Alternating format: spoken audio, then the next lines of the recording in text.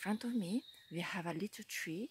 As you can see, the bark here has been damaged, you see, and here is even missing, and at the base of it the moss has been rubbed away, like if the animal has been rubbing the body against it. And if you look closer, there are some hair attached to it. They're whitish hair. So let's go and see the other trees for other signs.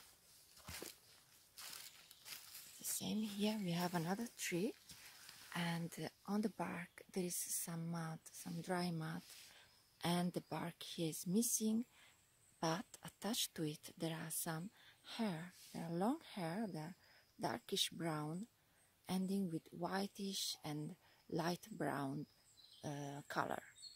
Who has been here? Who do you think has been doing this damage? Can you guess?